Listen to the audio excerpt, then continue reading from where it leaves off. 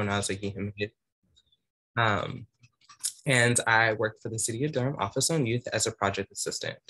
I want to also allow my wonderful speakers to introduce themselves.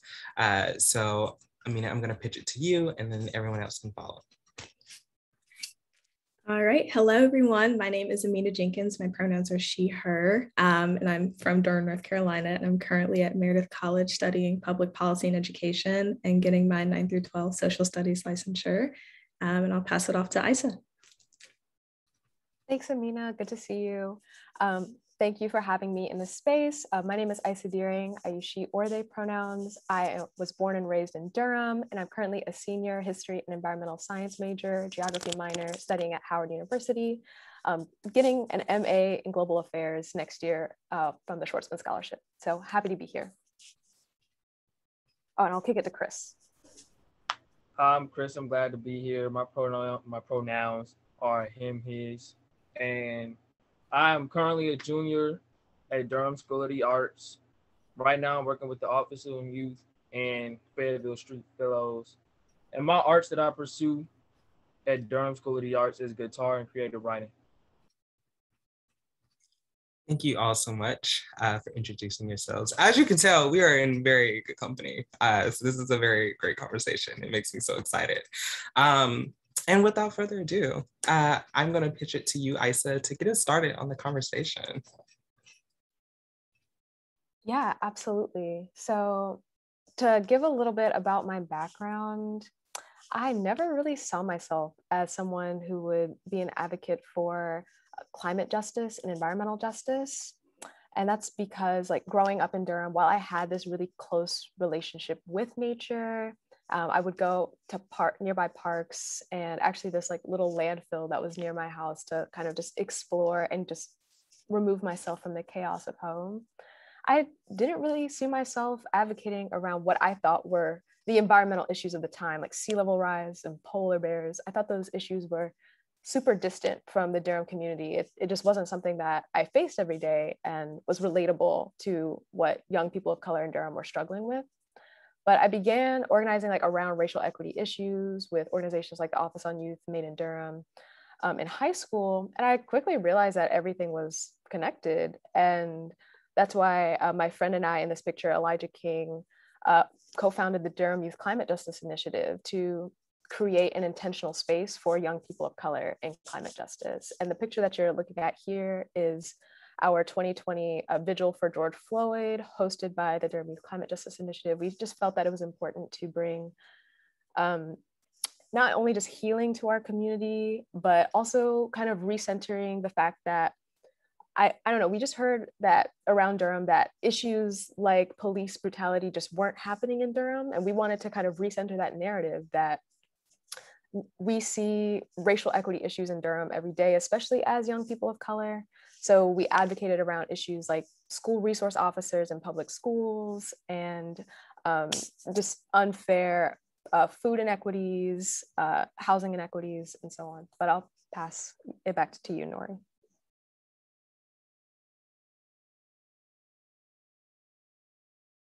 Yeah, Chris, Amina, would you all like to share out? Yeah, I can go next. So I was born in Rhode Island, but I moved to North Carolina when I was 3 and then to Durham when I was 7. And I've considered Durham to be my home ever since, just because of the connections I've made and stuff. But my mom actually grew up in Durham as well, in the same area that we lived in when we first moved here. And hearing her stories and experiences of also going to the same high school that I went to, and how there were a lot of parallels, but also how a lot of the differences exacerbated a lot of the issues that I saw during my time in high school, was always very eye-opening. But during my time in high school, one of the main things that I noticed was that there was there were stark differences in the educational experiences of Black and Brown students compared to white students. And it wasn't just because of the communities that we grew up in and how different they were, or the experiences that we had with those communities, but it had to do a lot with how like Isa mentioned, how systems were interconnected and how a lot of those systems did what they could to make sure that students didn't have those opportunities.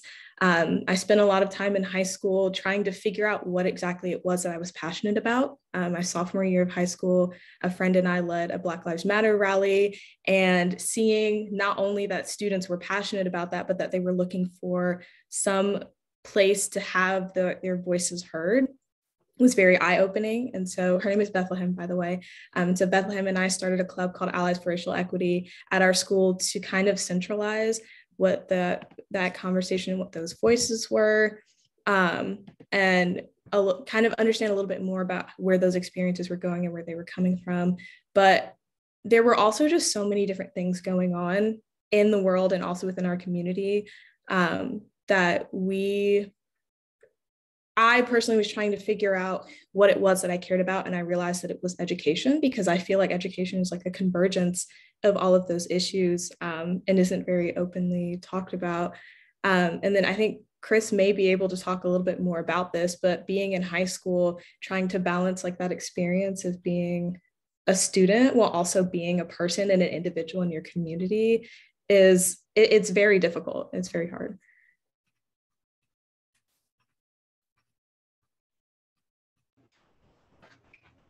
Well, for me, I grew up in Durham all my life, all 16 years of my life. So I got to a certain age where I started to realize how things where I lived, it was always, I feel like Durham was always a city where people would talk crap about, in my opinion. And I would hear it, I'm just like, it's so bad. Why move here? Like all my friends, they'll tell me, like growing up, they tell me, oh, I'm not from here. I'm not from Durham. I'm like, you came here and you're complaining. And then I took it as, wow, that means there's something really wrong with this place. Then when I heard my mom telling stories, my mom came from DC. So she grew up in DC, and she would always tell me about how bad the potholes were, how bad some of the bus stops were. It was just a bunch of unsafe areas there. And it kind of sounded like Durham. So I was like, dang. And I think last year or the beginning of this year, sometime around that time, was when my mom had told me about this organization I was working with, the Go Durham Bus Project. This spoke out to me because I remember when she used to tell me about how bad the bus stops were here and how bad they were in DC. So I'm like, dang, people got places to go and they have no protection over their head from any type of bad weather, or not even a place to sit down when they waiting for the bus. And the bus stop could be in a really unsafe area, a really bad environment. But that depends on the people in that environment as well. So I wanted to do something about that because I thought it was unfair. Also, another thing that I'm with right now is the Fayetteville Street Fellows. This is where, as you can see on the Zoom, this is where, well, the picture on the left is when I was taking surveys and asking people, like, how do they feel about the bus stops here in Durham? And everybody pretty much said the same thing. They felt like it was either in poor condition or a bad environment or not enough seats. They didn't have no complaints about the bus arriving late or anything like that. It was more so just like the bus stops itself. The one on the right, that was the same day. But also what I was doing was I was also a volunteer to help put everything together for this event that we were at. This was at the Haiti. I forgot what it was called, but I was also there with those two people are part of my team because I'm the youth leader. I'm the leader. So we help set up these events and break down the events. But the part about doing that is I like seeing how many people are actually like come to the event and socialize, because it's like, wow, that's a lot of people to like, it will be random people, like people be driving on the street and then they'll stop by to see what's going on when we have these events. It won't like it was scheduled people or it was people that was supposed to be there. But I really enjoyed that because I also felt like I was doing something for Durham. Like I felt like I was doing something for my city. I felt like I was bringing people together and making them feel like a safe place. It's a safe place to be. Another thing that I did was, this was recently, working with the Fayetteville Street Fellows again. Y'all heard that Wheels is being taken down, correct? Like Wheels is being turned into a recreation center. Yep. So my mother, she told me about this, and I was like, "Dang, that's bad," because that's what me and my cousin we used to love skating. So we still love skating. So we just, when she told me that, I'm like, why? Like why? But then I heard that people would like go there. They would use that as a location to fight or do other stuff. So I was like, oh, so it's kind of like the mall, but they trying to get rid of it instead of change the curfew on it. Because at first, what really was happening during COVID, they like closed it completely. Then they tried to open it back up on certain days. Then they would shut it down completely again. And then that's when they said they were going to turn it into a recreation center, but they didn't know what they were going to do with the skate rink. So then my mom helped us set up this website for people to sign this petition on what should they do with the skating rink. And most people who signed it said that they should keep it. We had a goal to reach 1,000. So all me and my cousin did was just share it on Instagram, and we made a whole Instagram account just for that website for the petition. And within 2 days, I think we got like 2,500 people to sign on the petition. The only thing it required was your name and your email and why you want Wheels to stay alive. So that was really good. I also felt like I did something because the skate rink, to me, is like a place for people my age to get together and hang out at.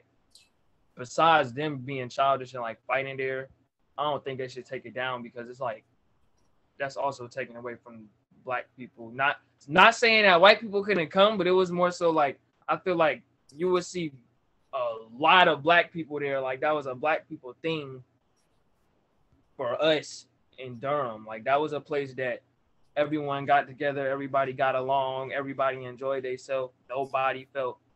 Nobody should have felt unsafe in that environment. Yeah, thank you for that, Chris. Can I quickly comment on what Chris said? Because I think like what Chris said is so important. Like they're taking down Wheels, and I threw it in the chat as well. Like South Point now has an age restriction, like during prime hours that are just more accessible to young people. So it just makes me think like who Durham is prioritizing in this kind of decision making, because now young people, especially young people of color, just don't have anywhere to gather safely. Because I know Northgate, South Point, Wheels, those used to be the spots like for me to like go and see my friends. Like the parks that were close to my house, like my mom just didn't think those were safe. Like East End, close to my house, like in walking distance, but she didn't want me to go there after dark. So these were places that I could feel safer gathering with my young people, and young people will gather regardless of what like restrictions or what's available to them. So the fact that we're just taking away these spaces like makes our youth more vulnerable, makes people that look like us more vulnerable. So I'm just like really considering what Durham is thinking right now, to be honest. And going off of that point, Isa, I mean, statistics show that between after school, those peak hours, like you were mentioning, are very instrumental in how young people, their outcomes, specifically with extracurriculars. And that is why a lot of times schools are supposed to advocate for more accessible extracurriculars for students, because it increases their opportunity, but also decreases their opportunities for interacting or for engaging in adverse behaviors or negative behaviors. But the way we define extracurriculars has always been within the confines of a school and not what a child can do outside of school. And it is always related to the work and the labor that they're expected to do. So joining clubs, having some type of designated output, but not enough emphasis on leisure time, or the fact that leisure time can be considered instrumental to a child's growth. But speaking of Northgate, Northgate is currently being remodeled for this new Durham, and what they're prioritizing is literally what you see with Northgate. And I find it very interesting that we can have people coming in to change Northgate for the better, because they believe it'll bring in more opportunities when, one, they're pushing people out, and two, the children who came there for their leisure time and for their extracurriculars are being deprioritized compared to the people who are currently trying to make these plans seem like they're for the betterment of Durham, whose children already have these opportunities and already have the ability to engage in leisure time and extracurriculars that Black and Brown children do not have. That is a word. Thank you for that. Absolutely. I kind of want to sort of pin this question up, but for you all to sort of tell us about, your experience as youth activists. What are your, what areas are you organizing in? I know Isa and Chris, y'all got into that, so add any additional information to that. But what was it like when you first got involved?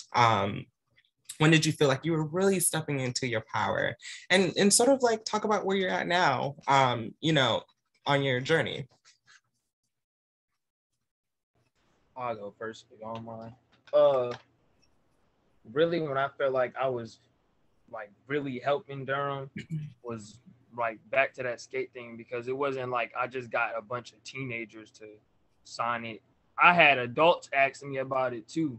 They was like, "Oh, so y'all are like trying to get wheels back?" I'm like, "Yeah, that's what we're shooting for right now. We're still in the process of doing that, and we still have more to do." What we were gonna do was we was gonna post videos like about why we want to keep it, because once we got everyone, it was like, okay, what's the next step? Well, now we got to really push this and make skits or something so we can advertise why we want to keep wheels, instead of letting it be nothing or be turned into a swimming pool or something. But right now, yeah, that's what we're currently working on. That's what we're currently working on. And Chris, that really makes me happy that y'all are doing that, because that was definitely a place I went to with my friends. I think even when I was like gotten up in age, I was still very much going there.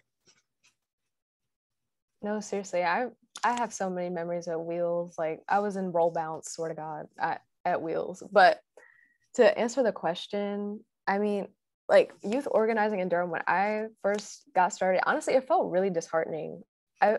Talking to leaders, even working with supposed adult allies, felt really tokenizing at times. They were just wanting to use the idea that they have youth in their spaces and they're listening to young people, but really our values and goals just don't align, and we're not, like, adults just weren't listening to like the tangible action items and support, to be honest, that we needed from them. So like, even in organizing the protests, like, honestly, it felt like I was speaking to a community that just wasn't reciprocating my energy, that wasn't fully hearing me. They were there for the aesthetic of Black Lives Matter and not really there to hear that we need school resource officers out of Durham public schools. And places where I feel like the most powerful, I would say, is just like when I'm organizing within my own community. Like, the Durham Youth Climate Justice Initiative has always tried to make climate education more accessible to young people of color specifically. So we go to the communities that we're in, we go to the high schools, we go to rec centers and hold our conversations there, safe when it is safe, of course. So that's when I felt the most powerful, like just being among my people. But being out in the community at times, it's extremely taxing to try to work among folks that just aren't really your allies. I mean, I don't know if you have the same experience with Made in Durham. Yeah, I'm so glad you brought that up, Isa. They said it so well. I mean, the tokenization that takes place within youth organizing is insane, because young people usually start this work on their own. And so often they are infiltrated by adults and adult organizations who claim that they want to help, but in reality, it's just using their voices to further narratives that they believe are the most important. And they don't ask. Like we saw this with movements across the board this last summer. People were trying to do things and they never asked what the people who were involved or being the most impacted needed. And like, so this picture right here was from the Black Lives Matter rally that my friend Bethlehem she's holding up the if all lives matter sign right there. That's her. But that is from the protest we planned our sophomore year. And in this picture, this is like right when people started to come, but we had kids in the lobby, down the side hallways. They had to close the front area of the school because there were that many students. It was insane. I thought it was a fire hazard, but they didn't say anything, which is fine. But from that, you would think that school officials would know that this isn't just a one-time thing and that it's not a phase and that this isn't students just doing something for the sake of doing it and that it mattered. But from there on, it was literally a fight to be heard. I was invited into several spaces, not just within my school, but also within the district. They had this leadership thing where they had the student body president from every school and then a student leader that the principal picked who would come to these meetings and speak with the superintendent directly about some of the issues that we saw. And it was crazy to me that I would be asked for my opinion. And not only would my opinion be invalidated in the spaces publicly, but then they wouldn't even be taken into consideration. Yet we were given certificates at school boards and recognized on the website and asked to come speak at panels and stuff like that. And it never, ever made sense to me why you would want me to talk so much about my adverse experiences and the experiences of other students and why you would want me. Even my senior year of high school, we sent out a survey to the entire student body to ask them about their experiences. And I hand counted over 500 surveys on my own and put a presentation together to present to faculty and staff at my school. And they did nothing with it. You ask young people to do all of this work constantly. And I can talk a little bit more about that later, and it's taxing. But I got involved because these were issues that were affecting me and affecting my friends. It wasn't something where like I was taking a class and I was doing it for credit. Not saying everyone will do that, but like this was something that regardless of if I was or wasn't involved inside of the school, these were issues that were going to impact me for the rest of my life and still have. And when it comes to where I really felt like I stepped into my power, I'm honestly still not sure about that because of so much of my young organizing experience was tokenized and taken advantage of and diminished. But I will say, as a person, so like separate from my organizing, I feel the most empowered when I'm in spaces like this, where I'm talking with people who know what I've gone through, who validate my experiences, but more importantly, understand that the work that has to be done is not currently being done, if that makes sense. And I just to jump in real quick, I see Sharice Frederick asked, like, how can adults support youth work in a way that's not tokenizing? Pay us. I mean, youth, like the labor that Amina was talking about, Chris was talking about, like we are out here doing this work for free. And we don't really have the time or like extra resources to be able to, dedicate our lives to these causes, right? We have school, we have work, we have lives. So if adults really want to support us in a way that represents authentic allyship, help us do some of this grunt work. Help us by donating to our campaigns and compensating us for our time. And I also wanted to kind of circle back to what Amina was talking about earlier and Chris was talking about earlier, how youth, like our lived experiences as young people are often not enough for adult or decision makers to, credit as expertise. Like we've all lived in Durham. Like Chris is taking the bus. Chris knows that there's no bus covers, there's no bus seats. That's unsafe. That's uncomforting. So why are these lived experiences invalidated and minimized by our decision makers? So I think that kind of Durham city adult in general just like need a general rethinking of what expertise looks like and kind of listen to the voices of young people in a very authentic way. So yeah, Isa just reminded me of something, I don't know, I heard it at some session a couple of years ago, but the most marginalized communities are often asked to fix the problems that they never created.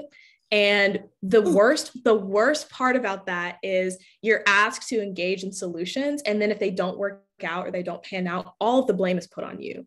And it is weird. It is a very weird situation or a position to be in. Like Isa said, you don't really have enough lived experiences all the time to like be able to generate solutions or like enough information, but you do have enough experiences to know that something is wrong. But I think going off of the question, Sharice's question, I think another way that adults in general can just be more supportive is when you are looking at what your expected outcomes are, look at who you're centering. If you plan on centering young people, then your solutions should not be created by adults who've been working in an industry for 20 plus years that have not been working for those people. Your solutions should be generated by the people who are coming to you and telling you that something is wrong. And every action that you engage in, every meeting you have, every program you plan should not be dictated by those people. It should be dictated by the concerns and the critiques that young people are giving you. Otherwise, it is literally, it doesn't make any sense. You're not doing anyone any type of justice. Can I get an amen in the chat? Like, I need all of that to be affirmed because yes. I want to ask you all, like, you know, to get in a little bit to, if you have any ways, how have you been able to navigate those experiences as when you are being tokenized and when you're not really being affirmed and listened to?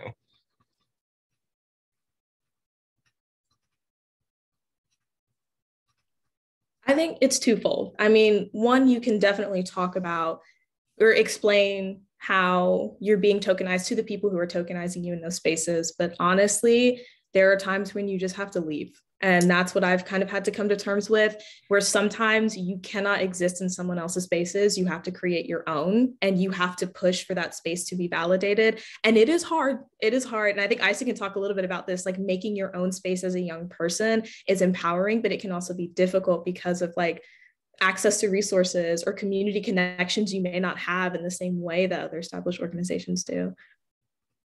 Yeah, no, seriously. I know this has been something that the Durham Youth Climate Justice Initiative has struggled with. Like, how do we create these safe spaces for young people of color when we don't necessarily have the time or resources to gather?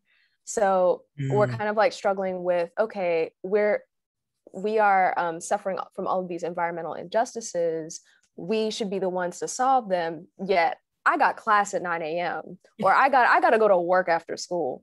Right. So it's like, how do we find this balance? And I think the way I kind of navigate this is like really finding systems of support that I can trust and that compensate me for my work and that support me in ways that are authentic.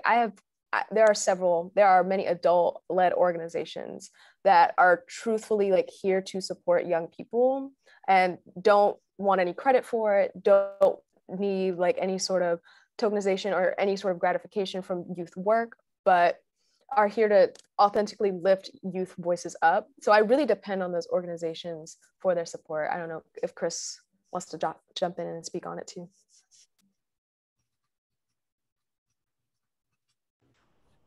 Well, I'm gonna be honest, I was kind of agreeing with what y'all was saying, but I didn't get the question. I missed the question. If you don't mind asking again.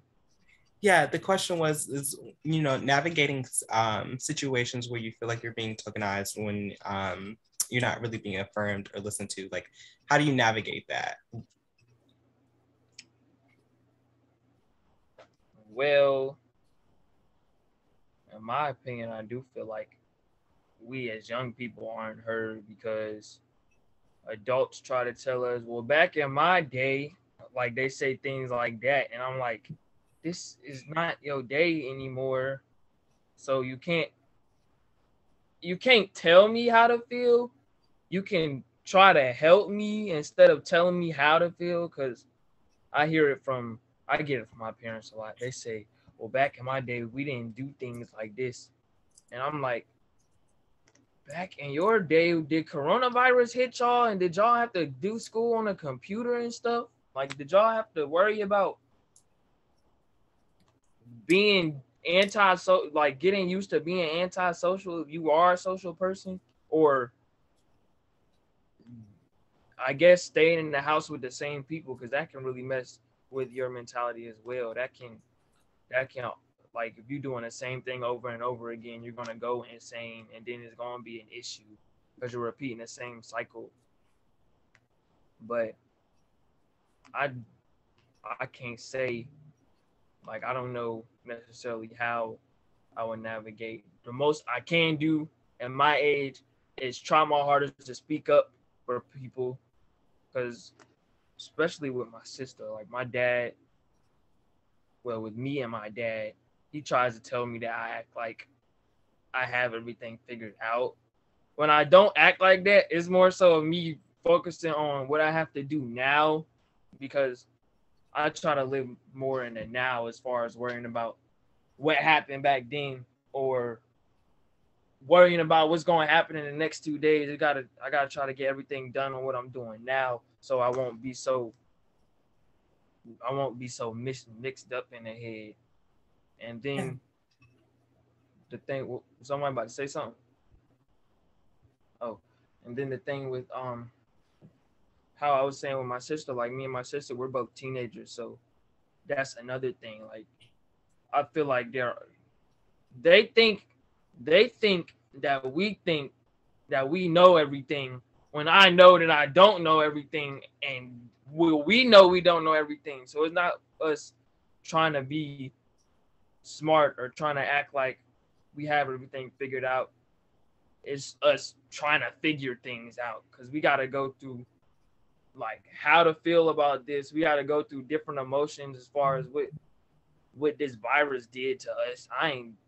It was really hard for me doing work on a computer, and then I actually got sick at one point, and I couldn't go to school for a couple of weeks in person, so that also messed me up. Another thing is with this, I don't know if it's the teachers or the school. I want to say the school in general. They say they're trying to help us, like, because they understand what's going on, but one thing I don't think we should have is late work. I don't think they should be hard on late work. I think it should get turned in whenever, by the end of the quarter. Like, if it's an assignment that you didn't do, then, oh, well, it's going to be a 0 for now. But if you turn it in, just get it graded as if it was turned in on time. Because people, like, how, is her name Isa? I think it's Isa. How she said we got school, and then if we have a job, we got school and a job. So it's like, they're not trying to work around our schedule. They want us to work around theirs, which is unfair. It's backwards. Yeah, which I very much agree with Chris. It's like definitely taking some time to be in collaboration with each other, and also having understanding for the positions that we're in. I mean, you're going to say something. Yeah, I just want to validate what Chris was saying, especially about the late work policy. I mean, I'm not a teacher yet, but getting your teaching license and observing in classrooms is very eye-opening about the role that teachers play as this middleman. Because, I mean, in any job, you have your boss and there are things you have to do for that job specifically. But with teachers, your boss is the district and whatever standards that district sets. And then who you're impacting are your students. And I mean, like, the obvious answer to, because sometimes teachers will say, like, well, I can't accept a lot of late work whenever because that's too much stuff for me to grade, right? And the obvious answer sometimes is, we'll stop assigning so much work. And, like, as someone who wants to teach, I want to do that so bad. I don't want my classroom to be test-based, and I don't want it to be assignment-based. But teachers operate in districts where they are test-based districts. I mean, just looking at Durham Public Schools within the last 5 or 6 years, we have shifted completely from an outcomes-based system that is solely reliant on test scores. And that is exactly what we have centered. We have centered district or school report cards, and not school report cards, to ensure that these benefits are spread to all students, but that the overall scores are improved. That happened at my school, where we wanted to see the overall grade of our school go from a 69 to a 70, which all that meant was a few more white kids had to do better on the test, which is exactly what happened. And then we got the grade that we wanted, and we kept it pushing. But some teachers are responsible for perpetuating those issues, for sure. But districts will impose a lot of these standards onto teachers, where they have no choice but to enact them, because they also make salaries contingent on test scores, and your job in general contingent on test scores, which again goes back to impacting the students and connects to the bigger picture of centering young people's voices and the solutions that you're generating. A test score does not dictate who a child is, but it also doesn't tell you what's wrong with your district. And I think that happens so much, where we center things that are not important for anyone but the people who want to make them important. Absolutely. Absolutely. And so I do want to get into a little bit, just knowing that the work can be difficult mentally, physically, emotionally, and spiritually even.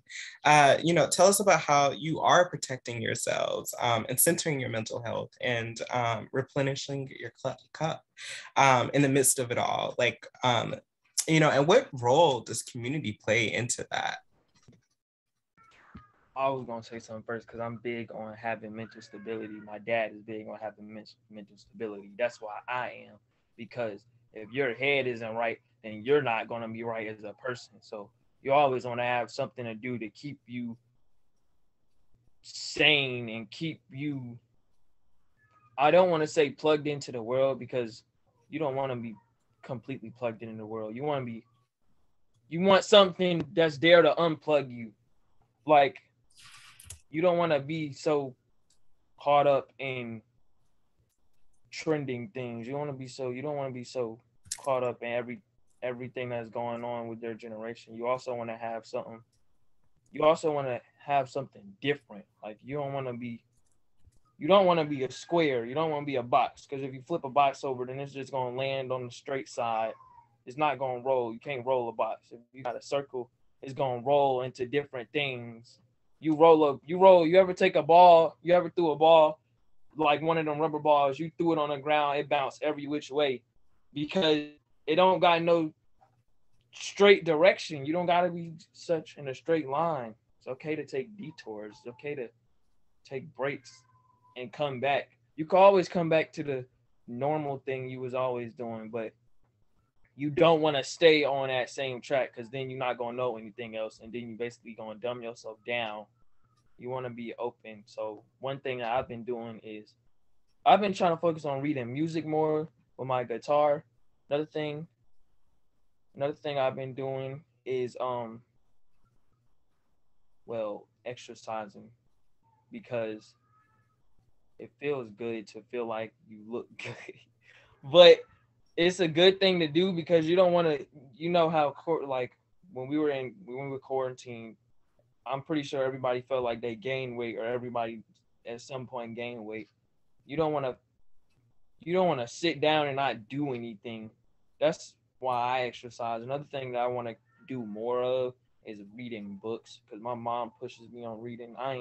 At first I didn't used to like it, but now that I'm starting to write, and being that I have a creative writing class, I have to read more if I want to know more words. And I actually witnessed this one time. I had read a whole book. I read it was a biography. It was an LL Cool J biography. I forget what the word was, but it was like a really cool word. And I kept saying it because it meant something to me. I'm like, I just learned something new. Mm-hmm. She was like, yeah, see what happens when you read? You just add to your vocabulary. So like reading and writing, they always gonna go hand in hand. If you can't read, then you can't write. How you gonna write if you don't know what the letters say on the paper? And if you're gonna read, you always want to expand your vocabulary. Like I said, you don't want to be a square. You want to be a circle. You want to be different. You want to have different things. You want to have different outlets. You always want to have different outlets, because it's okay to have something to do that you really like, but you don't want to stay stuck to it. Never box yourself in. Always be open-minded. Thank you for that, Chris. I can talk a little bit how I practice self-care. I think for me, a lot of the folks that I organize with, we're all very close friends as well. There's a lot of trust in those relationships. So, off the work or activism hours, we just be hanging out. And that's really like just kind of recentering myself like in the work, just reconnecting with my friends, connecting with my family, spending time in the environment. going for walks, all of those things like help me stay sane throughout community activism work. And I know when I'm overwhelmed or not at 100%, I can't perform or advocate for others the way that I need to. So it's always important for me to like take a step back. Oh, I also have been using the word no a lot more often, just saying, do not, nope, that can't go to this event. I'm sorry, can't do that. I need to prioritize schoolwork, my job. I have other priorities. And, you know, kind of handing off those potential opportunities to other young people, making the space a little bit more inclusive and ensuring that everyone gets the opportunity to go to these different events. I think saying no has also like really helped me stay sane. It's a love word. It is a love word. No is a love word. Yeah. Yeah, I just want to say I was in this meeting and someone said my empathetic no makes room for my enthusiastic yes. And I keep that close by. I agree. I 100% agree with that. I want to start by talking about specifically when I was in high school and more involved in organizing, how I did not take care of my mental health. My thing over quarantine was coming to terms with things that I'd experienced and just how messed up they were, because it's so easy to be in a situation and to problem solve, but to not really think about what the problem exactly is that you're solving or what you are responding to. Isa and I and Chris talked about this a little bit beforehand, but being a young person in a space that is often adult dominated can be exhausting because of tokenization, but it can also be exhausting because a lot of adults will put you in situations without a lot of regard for your mental health or what will happen to you in those spaces. And that happened to me a lot in high school. I was invited to sit in rooms with people at my high school, with administrators and teachers, or invited to sit on district level committees.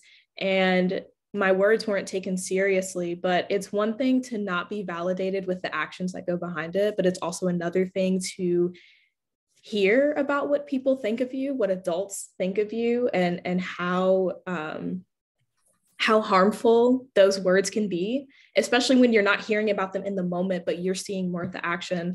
And so hearing, like, after I graduated, that there were teachers and administrators who thought that I needed to be humbled, or who thought that I wasn't doing what I needed to do well, or that I didn't know what I was talking about, and seeing or looking back on my experiences and seeing administrators ask me to sit in rooms and then intentionally invalidate what I was saying publicly in front of other adults as though to diminish what I was saying, made it really hard for me, like in college, to trust myself and to trust my instincts. Because like I said earlier, like these were things that I cared about, not because I wanted to look a certain way, but because it was my life and it was the life of people that I cared about.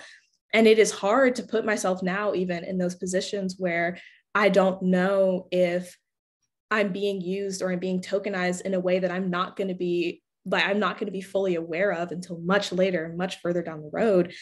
But especially my senior year of high school, when I was invited into those spaces and not really sure of what was going on, I was constantly doing something, constantly engaged in something. And my mom asked me, she was like, why do you always have something to do? Not like one of those, like, oh, you're so involved in so many extracurriculars, but she was like, why do you say yes to so many things? And I told her, I was like, I'm afraid that if I say no, that things won't get done or voices won't be heard. And that's a horrible position to put any person in, to feel like if they aren't saying something, then nothing will be done, because solutions or movements aren't based on one person. It's based on a collective. It's based on a community. And I had a sense of community with my friends. Like Isa was saying, people that I organized with, I was really close friends with, but I was so scared to put them in those spaces because I didn't want to put other people through what I was going through. Mm. And so for me now, like, protecting my mental health looks like saying no to a lot of different things, but it also looks like taking a lot more time for myself that are completely separate from spaces just in general. Like Chris talked about it, but I love to read, and I've started reading stuff that is connected to issues that I care about. But like right now I'm reading this book, The Mysterious Benedict Society. It's a young adult book and I love it. And I've started doing a lot more stuff like that that's just meant for me. And even if it is related to stuff that I care about, I'm not doing it for the sake of anyone else. Because Isa talked about this earlier. You can't, or Chris talked about this, and Isa actually, you can't be a good person for other people if you're not a good person for yourself. And I think self-love is so often not talked about within activism because there's this expectation that because the issues you're talking about are not specific to you, they're specific to a larger group, that you are responsible for being the advocate or the speaker for that entire group. But I think the individuality of young people in activism is often lost because we do center their narratives in relation to a larger picture. And it's harmful. So yeah, recently I've been just trying to make sure that I take time for myself to do things that I love to do, not because other people also like them or other people see value in them, but because I see value in them. Can I quickly comment on what Amina just said? Because it really just spoke to me because just being like forcefully put in those spaces by adults, I think it was intentional to dishearten and kind of just warp your thinking that, you know, this, whatever you're trying to accomplish is beyond you and that you don't know enough to help even come up with solutions. I think adults have definitely intentionally put young people in those spaces to slow our movements, right? So I think this goes back to one of the earlier questions, like how can adults be better, essentially? And I think adults who want to work in like activist spaces with young people should be required to undergo some sort of training to understand that, you know, young people are bringing lived experiences that need to be validated, that need to be centered. So I think the burden should be on the adults to make the change within themselves to hear that, because I don't know, I hear, I just saw Jennifer's comment in the chat, and I do kind of take qualm with the saying that like, oh, the youth are the future. No, I am out here today. The youth are the people of the now. I am right here. I am trying my best. So I think it's really on the burden of the adults to make those kinds of shifts in their mindset to really welcome and center young voices authentically in their work. I do want to say one really quick thing, Isa, based off of what you said, and then also Jennifer's comment. When we think of this concept of community first of all, community and collective, in my opinion, can be synonymous, but they are different, because when we look at community, people think of community as hierarchy, and everyone has a specific role they're playing, and certain roles need to be uplifted or validated more than others. Whereas in my opinion, a collective is more about everyone working towards a common goal or the collective good, right? And everyone has a role in that work that looks different, but it's based on their abilities and also based on what we think is needed in that moment.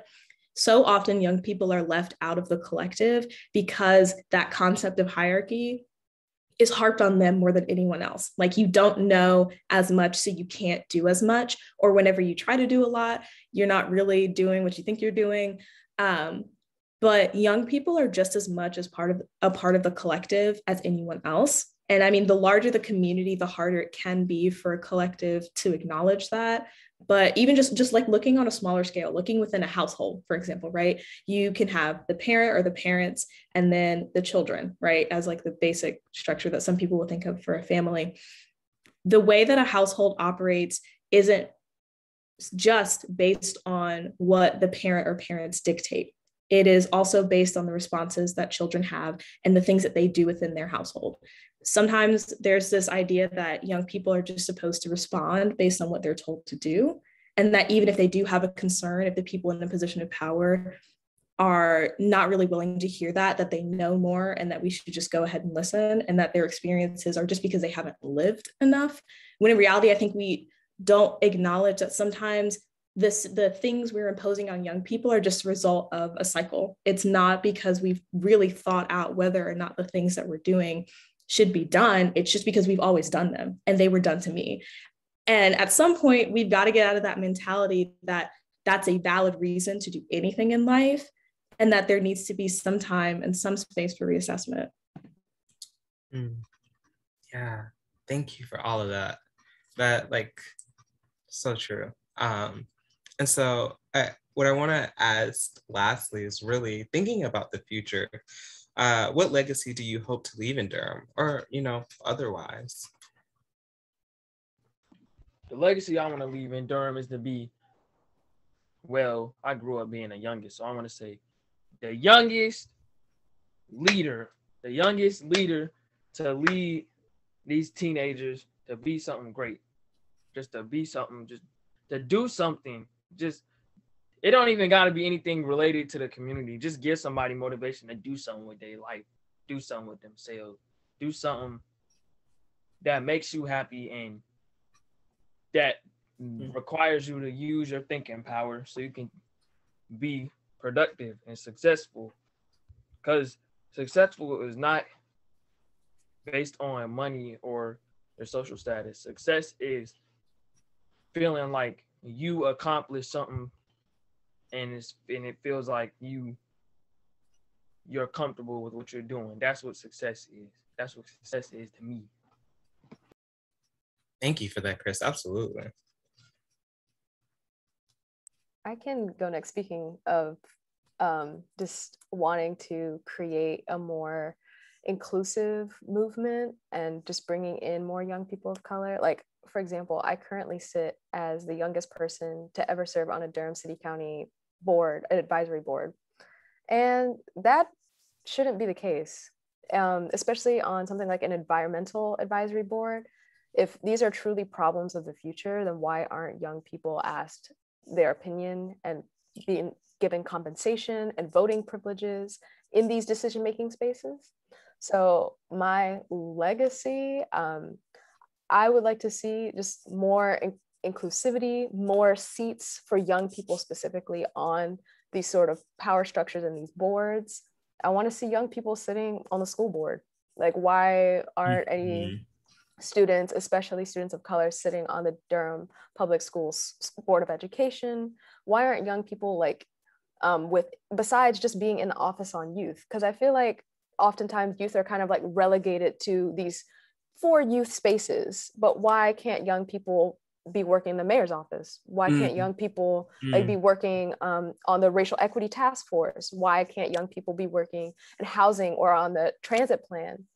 And it seems like young people are only called on to work in these areas when we think we might need some youth advice, And I kind of hate that young people is like kind of like the separate box that we only want to tap in to consider when we want to make our decisions seem more authentic. So I think my legacy is to really make these spaces truly more inclusive and safe for young people to feel like they can authentically participate in. I love listening to y'all talk because I agree with everything that's been said. I mentioned earlier, but I want to be a high school social studies teacher.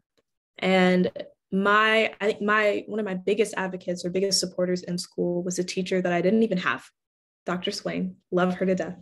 And it was less because of what she was doing inside of the classroom and more how she engaged with students outside of the classroom, and how she advocated for them within the schools at like staff meetings or individual meetings that she would have with administrators. But I think a lot of times within education, we are missing teachers who encourage students to learn outside of the parameters of education and who will also provide them with those connections, because, teachers will say in class sometimes it's not just about what you learn in the classroom, it's what you do outside of the classroom. But when you're not offering students opportunities to make those connections or to do anything outside of the classroom, then it's just meaningless words. And so for me, the legacy I want to leave behind is not just as a teacher, but a person who makes sure that in any space that I'm in, people who need to be uplifted are uplifted and people who need to be brought in are brought in, but also knowing when to take a step back and knowing when, and I think that'll be the difference for when I'm like now versus 10 years in the future, when I'm not necessarily a youth person anymore, knowing when it's time to take a step back and help make those transitions between young people and adults in that moment. Yeah, thank you for that wonderful conversation. I know we are a little bit short up on time, but there are 2 questions that was asked in sort of the question section. So if someone can answer, I'm gonna just ask one of these, and if someone feels compelled to answer really quickly, feel to do so. And I'm not sure if this came up in the chat, so if I asked a question that's already been answered, excuse me. But someone asked, so how can adults provide additional support during the hours that you all are at school or at work? Can you describe some current needs?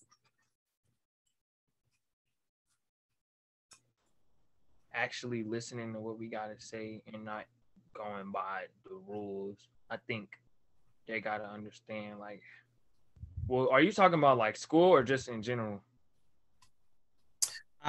They were sort of saying if you need additional support during the hours of trying to do, your activism, what other, like, how can you be helped during that so that you can still be in school, do work, and then also be doing your participating in activism? Ooh, I think well, being that everybody is busy, I don't think that we should have like one specific day. I think we should have like, it should be like a 3-day week thing, and whoever can make it makes it, and then whoever doesn't, they just have to make the next meeting, and then we just go like every 3 days of a week we're discussing a topic, so nobody will feel like they missed anything unless they missed all 3 of those days because they was busy. And it doesn't need to be 3 consecutive days. The days need to be split apart so like people have time to get work done in between, and so whenever they finish that, they can either join the meeting or they're able to meet up, and then whoever missed it, they can also hold on. I'm in a meeting. Hold on. They can also I didn't lost train of thought because my dad opened my door. But, they can just come back to the meeting so they won't feel like they're left behind. We need to have like three different days, and we're discussing the same topic for those 3 days of that week. Yeah. Thank you for that, Chris. We do have to wrap up, and we can ask some other questions once we end the recording. But I just want to say thank you all so much for being a part of this conversation. This has really filled me up. I am so happy that I was able to be in this space with you all. I'm gonna pass it to Laura to do some final closing out.